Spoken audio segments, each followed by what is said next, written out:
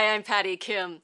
Our next destination could easily be described as a piece of paradise, Costa Rica. It's a favorite getaway for both eco-trekkers and the surf set.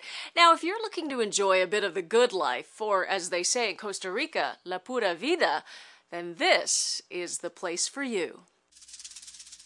Costa Rica is at the southern end of Central America, bordered to the north by Nicaragua and Panama to the south. It's a little smaller than the state of West Virginia and largely mountainous with thin strips of lowlands by the Pacific and Caribbean. Traditionally focused on exporting bananas and coffee, Costa Rica's new top industry is tourism.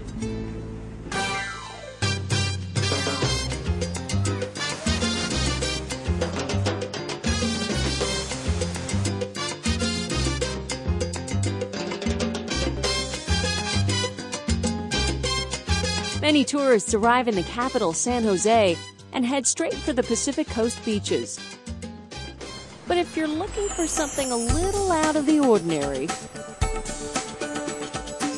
the country has several prime spots for volcano watching, but the most popular is Arenal, near the town of La Fortuna. Since 1968, the volcano has been on a red-hot eruption spree. From the observation lodge, you can watch alongside volcanologists as Arenal spews hot ash, steam, and molten rock. The volcano has also created many hot springs. Relax and enjoy the bubbling water at mountain spas and resorts. When you're ready for a change of pace, see the rainforest from a bird's eye view.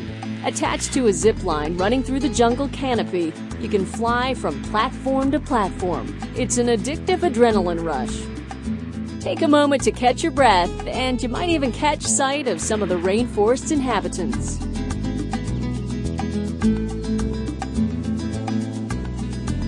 Costa Rica is rich in wildlife and ranks as one of the world's most biodiverse countries.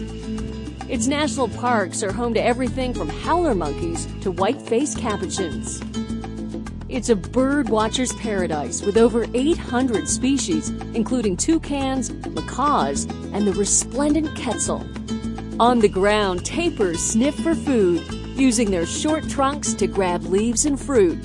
Meanwhile, huge colonies of leafcutter ants prune the forest. Along riverbanks, the visibility is great for spotting animals hanging from the treetops, so keep your eyes peeled before they hop away. Along the coast, turtle watching is popular, especially in April and May.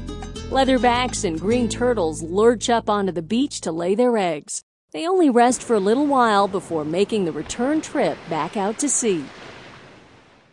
You'll find that many animals are nocturnal, so guided tours let you discover everything that flits, crawls, climbs, and goes bump in the night. When planning your trip, the right time to go depends on what you want to do. The dry season for most of the country runs from December to April, but different parts of the year are best for surfing, fishing, and animal watching, so there's always something happening. More than 25% of Costa Rica is protected territory in the form of national parks, forest reserves, and wildlife refuges. So bring your binoculars, your sense of adventure, and settle in to a bit of la pura vida.